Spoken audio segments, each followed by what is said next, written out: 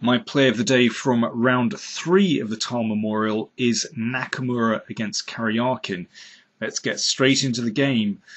Nakamura with the white pieces, and Karjakin played the Grunfeld. And Nakamura played quite a quiet system, this bishop d2, quite a modest opening. He's not trying to refute the Grunfeld.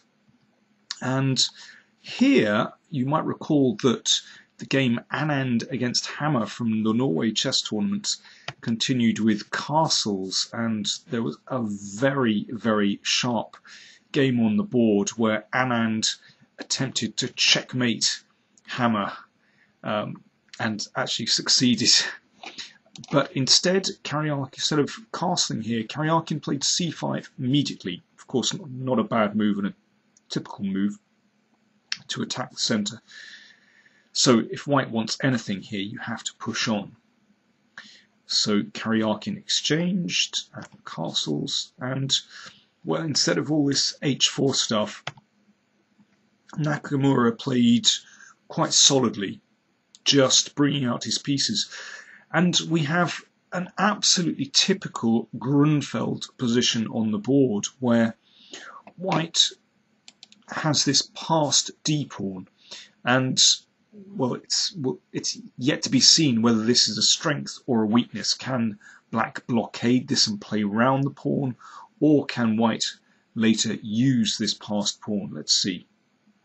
Karjakin brought out this queen's bishop. This queen's bishop often has difficulty finding a decent diagonal, so it doesn't look like a bad idea to exchange off this bishop. Now, if this knight could get to d6 to blockade that pawn, and then the knight would look at these squares all around, sort of looming over the ramparts of that d-pawn, then I think black would have a very pleasant position indeed.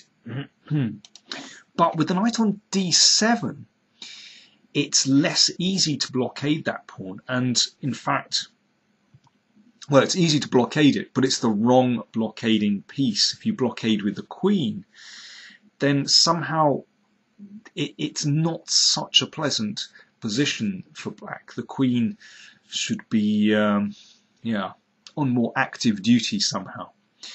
But still, it looks like a very comfortable position for black. Let's see what happened. It's actually quite remarkable how Nakamura managed to get the advantage here so easily, actually. So the blockade looks strong, but now this is the start of, well, how Nakamura got the advantage. I really like this move. Bishop a6, great move. First thing to notice is that if the d-pawn is taken, then this loses material to bishop b7, so pawn can't be taken. Rook b8 played, so well, there's possibly a threat here now, but Nakamura stops that with c4. Now he's played this pawn to c4, but he's done so with the bishop outside the pawn chain.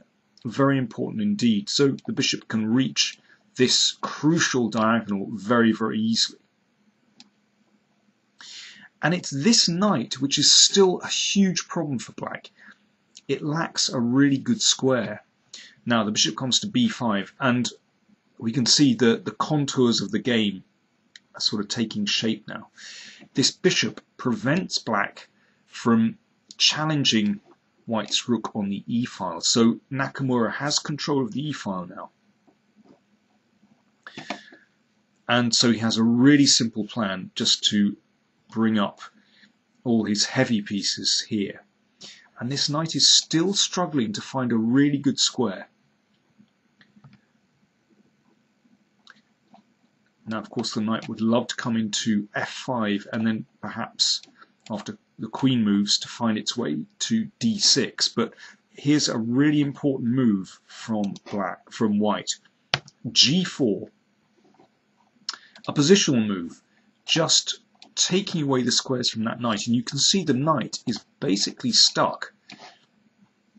All those squares are taken, and well, this knight never really reaches a good square for the entire game. So Karjakin very passively placed with black here. And although, there's no direct invasion for white, basically white can build up very slowly here. A4, an interesting move. Nakamura keeps this one in reserve. It's possible A5 will come, which will either split the pawns, or maybe you put the pawn on A6 and then the A7 pawn becomes a target for later on. So Karjakin is desperate to find counterplay here and lashes out with F5. But of course, that's a very double-edged move, because you weaken your own king, you also weaken the E6 square. But I can understand why he desperately wanted some counterplay. And basically Nakamura just sits there and just holds his position, just builds up slowly. So the queen now has the possibility to come into H6. So, but it's slow and steady progress for white. He's basically just holding the position. And Karjakin makes the decision to go into an endgame. Understandable given the pressure on his position. And Nakamura just holds things. He doesn't need to prove himself here. He maintains his positional advantage. Of course, the problem for black is that after these exchanges, of course, the D pawn becomes stronger. It's not so simple to blockade that pawn now. Okay, black's still trying to find a square for that knight. So if the pawn is exchanged, then the knight will be able to find its way to D6. Well, this is an important moment, actually. Black could take here and then play the knight to E8, coming around to D6. Now, there are a couple of options for white. White would consider the king and pawn ending, although I think that's probably a draw. That's rather complicated. But white can simply play rook E6 here and snap off the G pawn, and that should be winning. So even though the knight finally gets there, not good enough. So Karjakin waits, and now Nakamura just slowly builds. Now he's just waiting, and it's very hard for black to play this position. You're not quite sure where white is going to attack. Is white going to press on the king side? Is he going to push on the queen side with A5 and open a file there? That's entirely possible. But I think Nakamura plays this very cleverly indeed. He doesn't actually commit himself, and he just lets black stew in his own juice. And in fact, without doing too much, Karjakin makes a blunder. So here, for example, I think Karjakin should just keep a solid control over the D pawn, just prevent the D pawn advancing. And white still has to prove himself here. He might go for A5, he might go for something else, might try something on the king side, but Nakamura still has to make the break. But instead, king F7 was played. I think this is a clear mistake, because now the D pawn advances and black is in huge trouble. Now it looks as though black is sort of blocking out white's king, but in fact there's going to be a way through. It's hardly surprising when black is tied to defending against the advance of the D pawn. So finally the knight comes over it, it finds a square, but well, it's basically tied to defending. So the knight had to come there to prevent rook to E8. Okay, they repeat a couple of times. And now here's the crucial breakthrough. This is a beautiful breakthrough, but it's kind of unsurprising that there's something there, but still it's very nice indeed. And now if knight takes bishop, then rook E8 wins. So black is really tied down here. Karjakin took this. And now here's the point, G5 check, and there's a really nice tactic behind this move. If king takes pawn, then the winning move is bishop G8, shutting out the rook. So no defense to d8, because if rook takes bishop, rook check, and rook takes rook. Very nice tactic. So the king had to step aside. The rook comes up to support the pawn. Well, black is in a kind of Zugzwang here. Basically, whatever black plays, he's compromising his position. So, for example, if the king comes back, then check, and now check again, and